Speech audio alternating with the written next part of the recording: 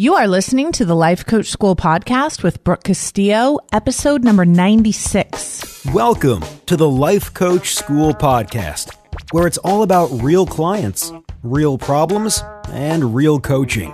And now, your host, Master Coach Instructor, Brooke Castillo. What's up? 2016. What's up, people? Holy cow. First of all, I can't believe it's 2016. Second of all, I can't believe that I'm on my 96th episode. Oh my gosh, we are just about heading into 100. I have a woman, Kirsten, who does all of my designs for the artwork for the podcast. So for those of you who haven't been to the lifecoachschool.com and looked under podcast, every podcast has a different image for every podcast that we do. And so I just gave her the next 5 episodes, or including this one. So next 4 episodes to go all the way to 100. And I was debating every 10 episodes, I usually feature a teacher.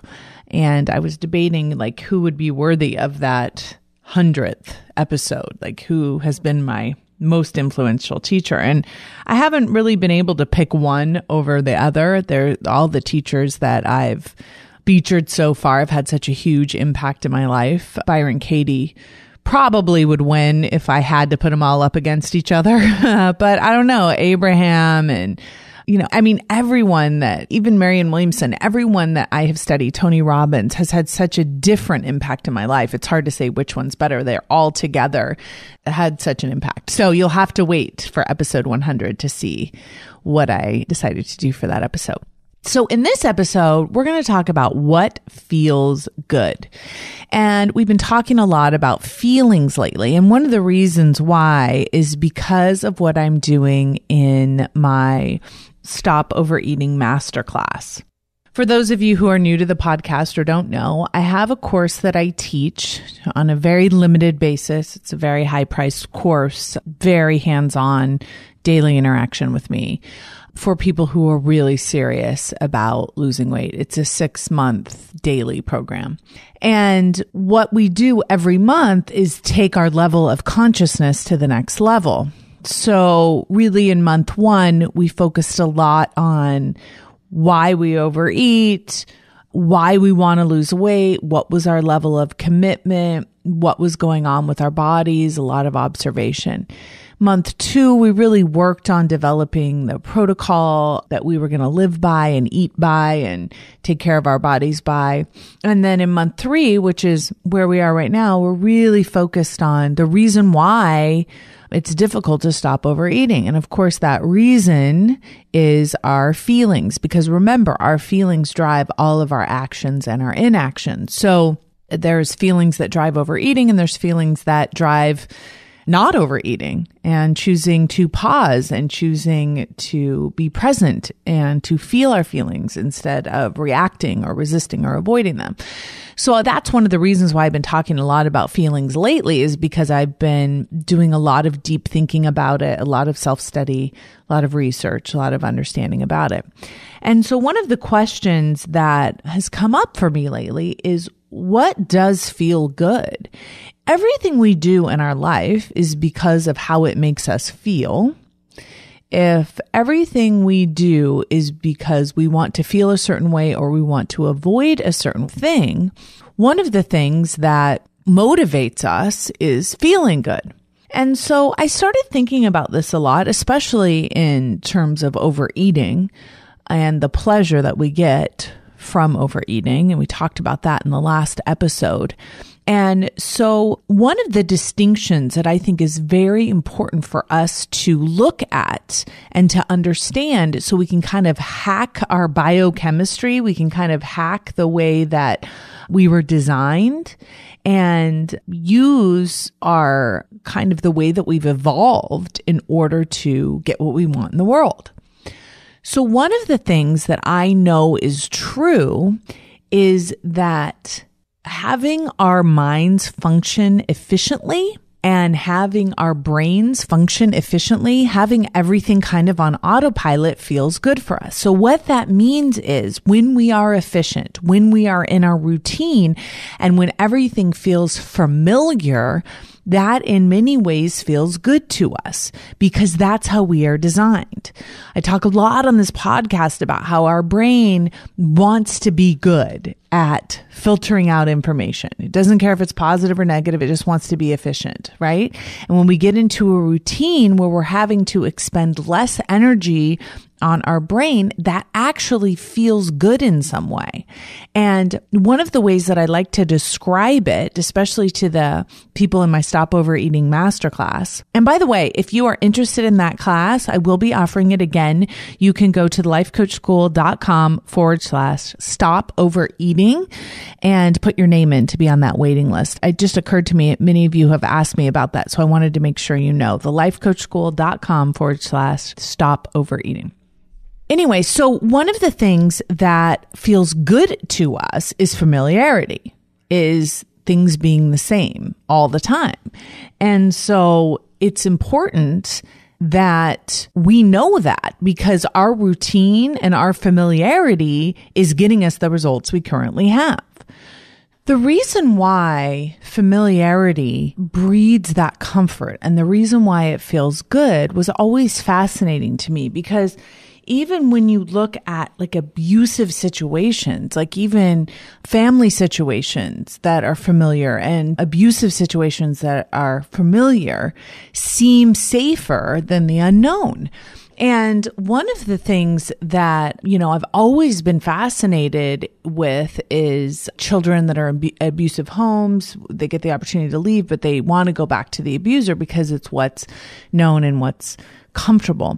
And I see this so much in my clients who don't want to change the way they're eating. They don't want to change the way they're working. They don't want to change their relationships, even though they want something better. They want to stay in that familiar because it feels good in some way. And knowing this is so important because one of the kind of, I think, misconceptions that we have with familiarity, and the reason why I think it's comfortable, is it gives us the sense that we can predict the future. Now, if I do this, I know I'll get this same result, especially if it's a routine that we have become efficient at doing. We feel like we're in more control. We feel like we have more structure. We feel more safe because we know what's going to happen. Now, what's amazing about this, and this is kind of like that abusive situation, even if the situation is violent and terrifying, it's still predictable. Even if we're torturing ourselves, say with overeating or bulimia or anorexia, it's predictable. We pretty much know that we're going to get the same result. We are going to remain overweight. And there is something, it's like the illusion of safety because it's the known. At least I know what is going to happen. Now, this is very common when we have an underlying belief system that our life is dictated to us by the external world.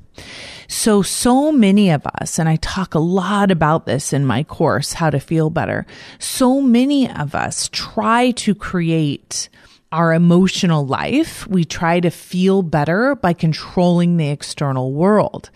And even though that is most of the time impossible to do, controlling the external world, because there's so many things that we can't control, that slice of the world that where we can create routine, where we can do the same thing all the time, where we can have that familiarity, gives us the false sense that we're in complete control. I mean, someone could drive a car through our house, right? We have no control over that.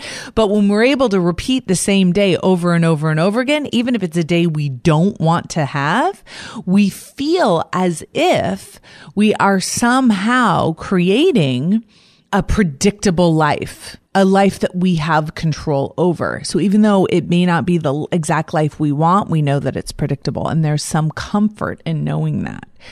And it's one of those tricky things because, here's the thing. When we start wanting to change our lives, we have to get out of the efficient brain. We have to get out of the neural pathways that are, really conditioned and practiced. And we have to do something completely awkward, new, unknown, and uncertain.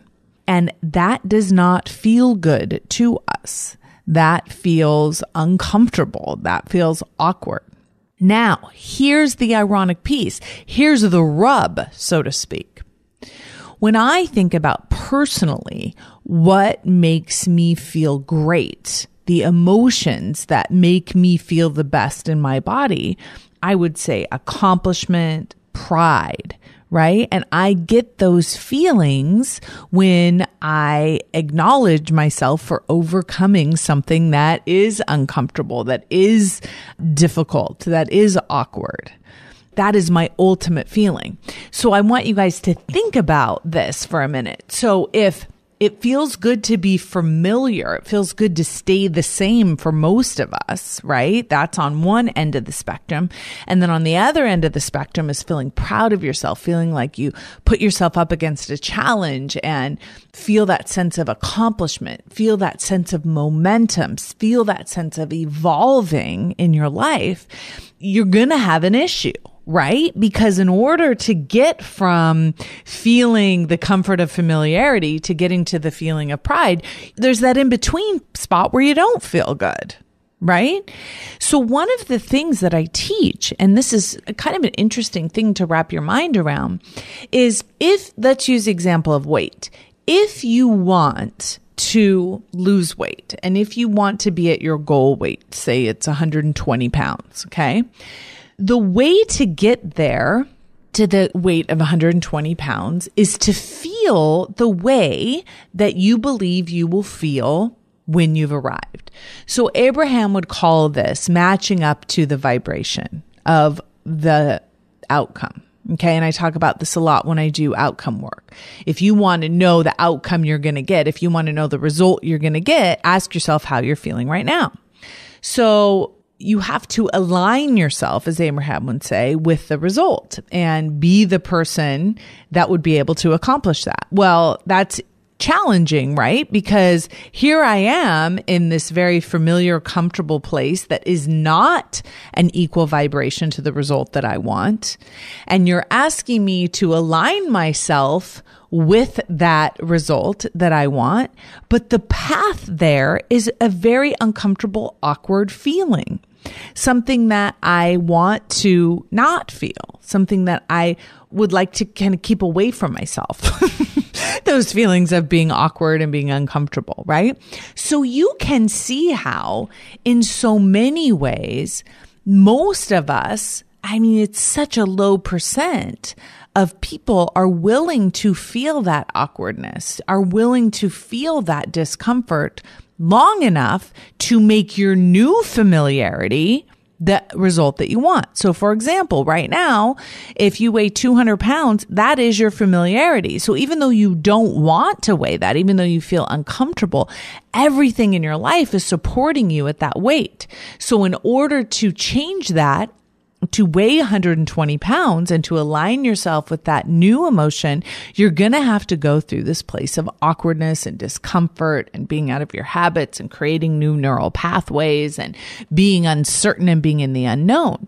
And 9 times out of 10, people get out of that comfort zone. They get into the place where they're not eating as much, where they're having to feel their feelings, where they're not able to do their routines of eating the breakfast they always eat and the lunch they always eat and the dinner they always eat. And they get out and they get into that discomfort zone and they say, hell no. I don't want to feel this way. I want to feel the way that I'm going to feel at 120 pounds, but I don't want to go through this awkwardness in order to get there. And knowing that the 120 pounds, that making that the new normal, making that the new familiarity will be so much better than the familiarity that I have at 200 pounds here, but I'm not willing to go through that space of uncertainty.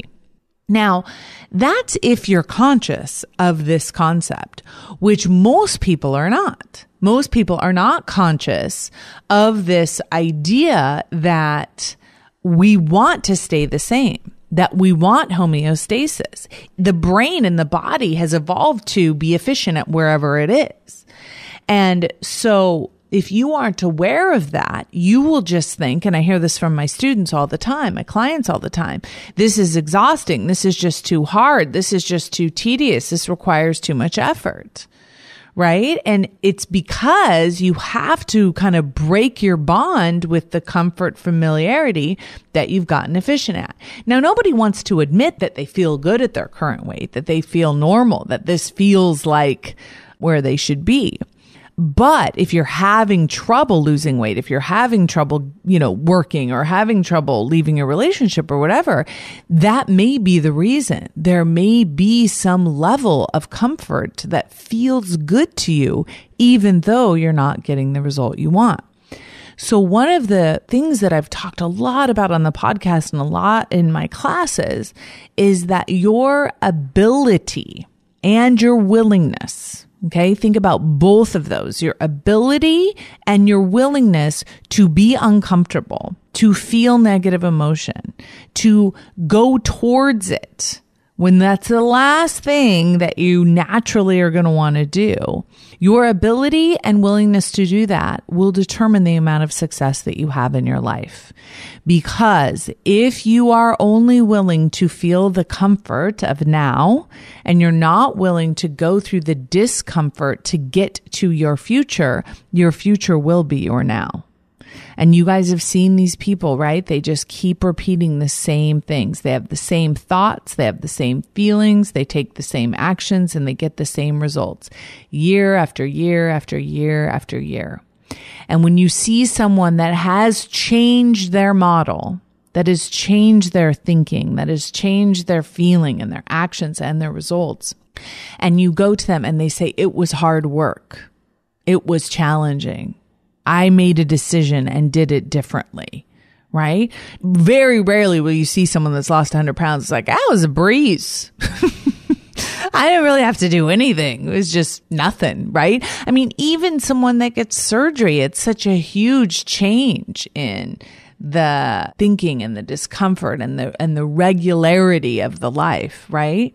So I think a lot of times people will think that allowing themselves to be comfortable, allowing themselves to stay in the familiar is a way of really caring for themselves, is a way of being gentle with themselves. And I think that's a huge mistake. I think that as long as you are what I call dwelling in comfort, you are not creating your results with intention, with deliberateness. You are not evolving. You aren't taking yourself to the version of yourself that you could be. You're stalling out. You're waiting. Now, I'm not saying that that's not a nice temporary thing to do. You got to stop and enjoy, and you got to stop and smell the roses. But the difference between knowing if you are stalling out and evading your life by dwelling in comfort is when you look at the results in your life, are they the results that you want? Are you creating your life on purpose? Or are you just taking what you've created from your past? Are you just reliving something that you've created in the past because it's familiar? And don't be confused and think that you're not the one that has created your life, because you are. You just may be reliving a life that you created. I mean, some people, I think they're reliving a life they created when they were 22.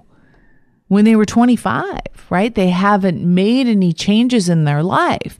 Now, again, if you don't want change, it may be because you're just comfortable with the familiar. And if you're conscious of that and that's what you want in your life, then rock it on.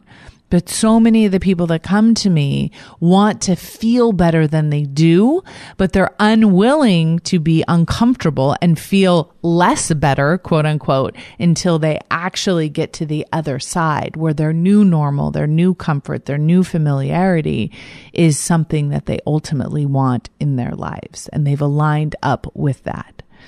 So really understanding what you want in your life and how that's going to feel, and that you're going to have to give up who you are now and the familiarity and the comfort of who you are now in order to become that new person, and in order to evolve and to understand that there will be some awkwardness, some uncertainty, some unknowing, feeling out of control along the way, I think is the most important thing that we can ever remember, or that I can teach you.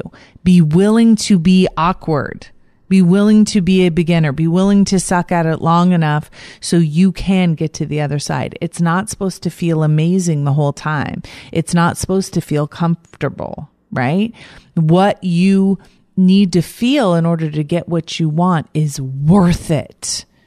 It's worth it. There is no feeling that you are unable to feel. And there is no neural pathway that you can't create as long as you're committed to practicing the new way of thinking, the new way of feeling, the new way of acting, and ultimately your new normal result, which will at some point then become familiar to you. So let me know what you guys think about this in the show notes. You can go to thelifecoachschool.com, go to /96, go to the comments. Let me know what you think about this concept. In the next couple episodes, I'm going to be doing a Q&A episode. So if you have any questions for me, make sure you take them to the comments. I will answer each and every one. Have a beautiful, wonderful week, everyone. I'll talk to you next week. Bye-bye. Thank you for listening to the Life Coach School podcast. It is my honor to show up here every week and connect with people that are like-minded, wanting to take their life to a deeper level with more awareness and more consciousness. If you are interested in taking this work to the next level, I highly encourage you to go to thelifecoachschool.com /how to feel better online. It is there that I have a class that will take all of this to a deeper application where you'll be able to really feel and experience how all of these concepts can start showing up in your life. It's one thing to learn it intellectually. It's another thing to truly apply it to your life. I will see you there. Thanks again for listening.